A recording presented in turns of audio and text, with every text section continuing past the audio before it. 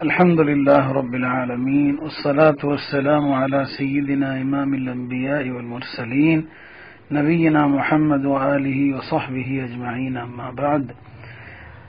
அன்பிற்கினிய இஸ்லாமிய சகோதர சகோதரிகளே, பெரியோர்களே, இப்போது நம் நாடு எவ்வளவு மோசமான ஒரு நெருக்கடியான நிலையை சந்திக்கிறது என்பதை தாங்கள் எல்லாம் அறிவீர்கள். நாடு மிகப்பெரிய வரலாறு காணாத ஒரு நெருக்கடி நிலையை நோக்கி சென்று கொண்டிருக்கிறது. குறிப்பாக முஸ்லிம்கள் மீது ஏவி விடப்பட்டிருக்கின்ற ஒரு மோசமான சட்டம்தான் அண்மையிலே மத்திய அரசு நிறைவேற்றிய, அதாவது சிஏபி என்கின்ற, அடுத்து வரப்போகிற என்ஆர்சி என்கிற இந்த 2 சட்டங்களும். இந்த நேரத்திலே முஸ்லிம்களாகிய நாம் செய்ய வேண்டியது குறித்து ஜும்மாக்களிலே சங்கைக்குரிய உலமா பெருமக்களும் இதை தொடர்ந்து வலியுறுத்தி வருகிறார்கள் என்ற போதிலும் கூட நம்முடைய கவனத்திலே சில விஷயங்களை நிலைநிறுத்த வேண்டும் என்பதற்காக நான் இந்த விஷயத்தை பதிவு செய்கிறேன். ஒரு பக்கம் நாடெங்கிலும் போராட்டங்கள் நடைபெற்றுக் கொண்டிருக்கிறது. அல்லாஹ் அதிலே முஸ்லிம்களுக்கு வெற்றியை தர வேண்டும். இன்னொரு பக்கம் முஸ்லிம்களாகிய நாம் நம்முடைய வாழ்க்கையில் பல்வேறு விஷயங்களை மாற்றிக்கொள்ளவும் கடமைப்பட்டிருக்கிறோம். ஒன்று, உள்ளத்தளவிலே நாம் எல்லோரும் ஒன்று சேர வேண்டும், ஐக்கியம் ஏற்பட வேண்டும். நமக்கு மத்தியிலே உள்ள எல்லாவிதமான கருத்து வேறுபாடுகளையும் மறந்துவிட்டு நாம் எல்லாம் ஒரே ரப்பை வணங்கக்கூடியவர்கள், ஒரே குர்ஆனை ஏற்றுக்கொண்டவர்கள், ஒரே தூதரை ஏற்றுக்கொண்ட சமூகம் என்ற அடிப்படையிலே நாம் எல்லாம் ஒன்றிணைந்து அல்லாஹ்விடத்திலே கெஞ்ச வேண்டிய ஒரு நேரம் இது. இப்படிப்பட்ட சோதனையான காலகட்டத்திலும் கூட உம்மத்து பாவங்களிலிருந்து மீளாமல், படிப்பினை பெறாமல், தொடர்ந்து தாம் செய்யக்கூடிய தவறுகளிலேயே மூழ்கியிருந்தால் அல்லாஹுடைய உதவியை நாம் எதிர்பார்க்க முடியாது. சூரத்து தௌபாவுடைய இறுதியிலே வருகிற ஒரு வசனம் இது. அவலா யரவுன அன்னஹும் யுஃப்தனூன் ஃபீ குல்லி ஆமின் மர்ரத்தன் அவ் மர்ரத்தைன் சும்ம லா யதூபூன வலா ஹும் யذكرون.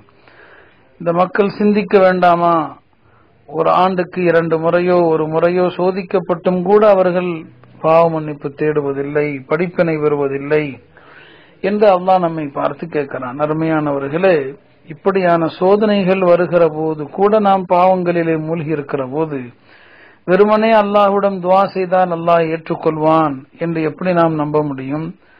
துவா செய்வது எவ்வளவு முக்கியமோ அதை விட துவா ஏற்றுக்கொள்ளப்படுவதற்கு தடையாக இருக்கின்ற பாவங்கள், காரணங்களை விட்டு விலகி இருப்பது அதைவிட முக்கியம்.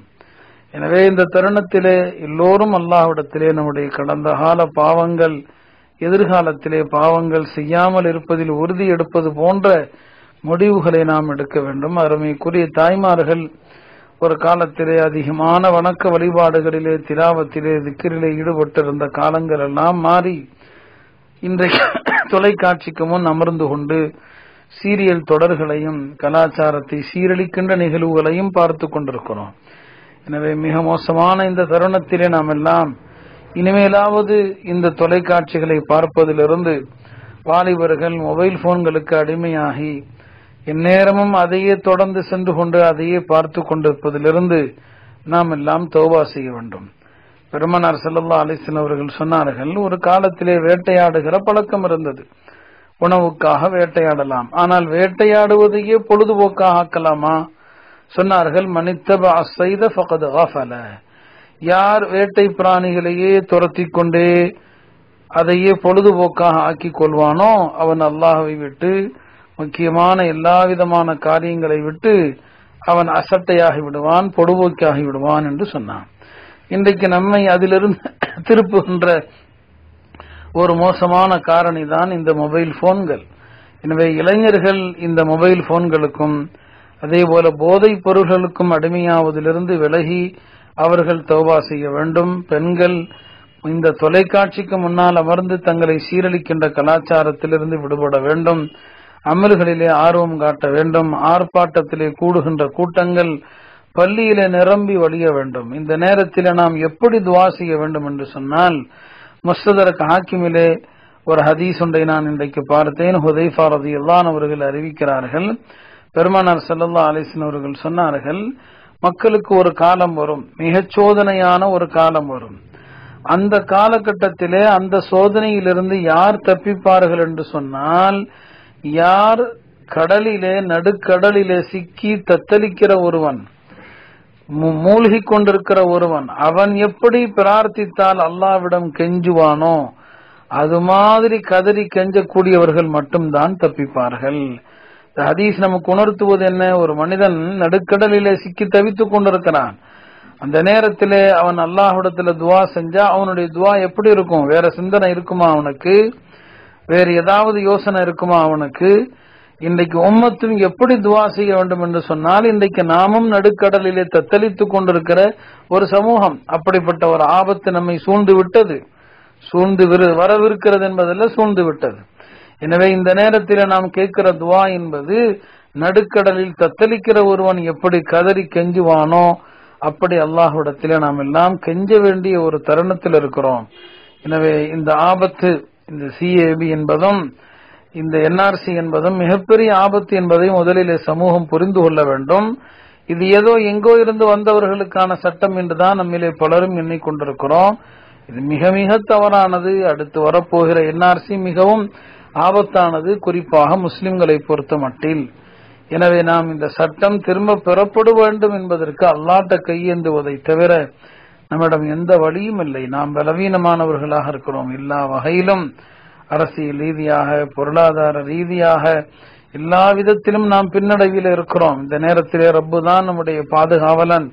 எனவே அந்த ரப்பிடத்திலே கையேந்துவது தவிர வேறு வழி நமக்கு முன்னால் இல்லை.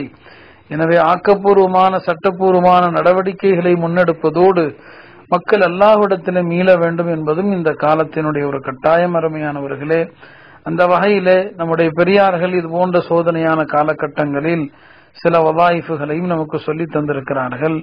மௌலானா அஷ்ரஃப் அலி தானவி ரஹ்மத்துல்லாஹி அலைஹி அவர்கள் சொன்னதாக ஒரு பதிவொன்று எனக்கு வந்தது. ஒரு சங்கைக்குரிய ஆலிமுடைய ஒரு பயானையும் கேட்க நேரிட்டது.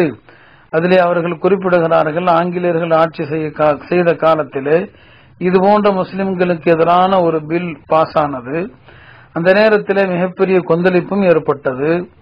அப்போது மௌலானா அஷ்ரஃப் அலி தானவி ரஹ்மத்துல்லாஹி அலைஹி, இந்த போராட்டங்களை எல்லாம் விட பிரயோஜனமானது, நீங்கள் அல்லாஹ்விடம் தௌபா செய்யுங்கள். அன்றாடம் உங்களுடைய வதீஃபாக்களில் ஒன்றாக, நீங்கள் ஓதி வரக்கூடிய அவுராதுகளில் ஒன்றாக லா ஹவ்ல வலா குவத இல்லா பில்லாஹில் அலியில் அஸீம், இதை 500 முறை ஓதி துஆ செய்து வருமாறு சொன்னார்கள். மக்கள் அதை அமல் செய்ய ஆரம்பித்து 4 நாட்கள் முடிந்து 5வது நாளிலேயே ஆங்கிலேய அரசு அந்த மசோதாவை திரும்ப பெற்று கொண்டது. அருமையானவர்களே, இதுபோன்று நாமும் இன்ஷா அல்லாஹ் செய்வோம். காலை மாலை ஒரே நேரத்தில் 500 முறை ஓத முடிய வேண்டும் என்பது கட்டாயம் அல்ல. ஃபஜ்ருக்கு பிறகு 100, துஹருக்கு பிறகு 100, இஷாவுக்கு பிறகு ஒரு 100, மொத்தம் 500 தடவை ஐவேளை தொழுகைக்கு பிறகு 100 முறை ஓதினோம் என்று சொன்னால், இதை ஓதி துஆ செய்கிற போது அல்லாஹ் நம்மை பாதுகாப்பான். எல்லா நிலைகளையும் அவன் திருப்பி விடுவான். லா ஹவ்லவுக்கு அதான் அர்த்தம். இந்த ஹாலாத்துகள், இந்த சூழல்கள், இதையெல்லாம் மாற்றக்கூடிய ஆற்றல் அல்லாஹ் ஒருவனுக்குத்தான் இருக்கிறது. அருமையான தோழர்களே, எனவே இதை நாம் எல்லோருக்கும் அதிகமாக பரப்புவோம். தாய்மார்கள் எல்லாம் இந்த கவலை உணருங்கள். தஹஜ்ஜுதுரி நேரத்திலே அல்லாஹ்ட்ட கதறி அழுது துஆ செய்யுங்கள். இப்போதும் நம்முடைய வாழ்க்கை வளமை போல எந்த ஆபத்தும் இல்லை, ஒன்னும் செய்ய முடியாது, இப்படி பேசி தெரியக்கூடியவர்களும் இருக்கிறாங்க. ஏதோ நாம் எல்லாம் பயமுறுத்துவது போல தலைக்கு மேல் கத்தி தொங்கிக் கொண்டிருக்கிற நேரத்திலும் கூட எதுவுமே நடக்காதது போல் இருப்பது எவ்வளவு பெரிய ஆபத்து. அருமையானவர்களே, எனவே இந்த நேரத்தில் இந்த திக்ரை ஓதுமாறு கேட்டுக்கொள்கிறேன். இன்னொரு துஆவையும் நீங்கள் ஓதுங்கள். அதனுடைய அரபி வாசகத்தையும் தருகிறோம். அல்லாஹும்ம ஸல்லித் அலைஹிம் கல்பம் மின் கிலாபிக.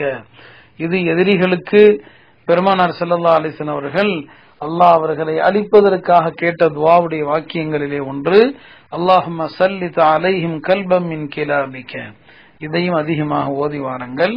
இத்துடனே அன்றாடம் நாம் செய்ய வேண்டிய சில அமல்களும் தரப்படுகிறது. இதையெல்லாம் உம்மத்து மிக கவனத்தோடு எடுத்துக்கொள்ளுமாறு கேட்டுக்கொள்கிறேன். ஆடம்பர வாழ்க்கை, சுகபோக வாழ்க்கை, இதையெல்லாம் தயவு செய்து நாம் மறந்து தவிர்த்து இந்த மொபைல் போன்களுக்கு அடிமையாகுவதிலிருந்து விலகி நின்று அல்லாஹ்விடத்திலே உள்ளச்சத்தோடு மீள்வோம். அல்லாஹ் இந்த சட்டத்தினுடைய விளைவுகளிலிருந்து இந்த உம்மத்தை பாதுகாப்பான். என்ஆர்சி நடைமுறைக்கு வராமலேயே அல்லாஹ் பாதுகாப்பான். இந்த அரசாங்கமே அதிலிருந்து விலகிச் செல்லக்கூடிய சூழ்நிலையை அல்லாஹ் ஏற்படுத்துவான். எல்லாம் அல்லாஹ் இந்திய நாட்டையும் இந்திய நாட்டு மக்களையும் பாதுகாப்பதோடு இந்த நாட்டினுடைய சமயச்சார்பின்மை, இந்த நாட்டினுடைய பன்முகத்தன்மை அனைத்தையும் அல்லாஹ் பாதுகாப்பானாக. இஸ்லாத்தையும் முஸ்லிம்களையும் அல்லாஹ் பாதுகாப்பானாக. வ ஆகிரு தஅவானா அனில் ஹம்துலில்லாஹி ரப்பில் ஆலமீன்.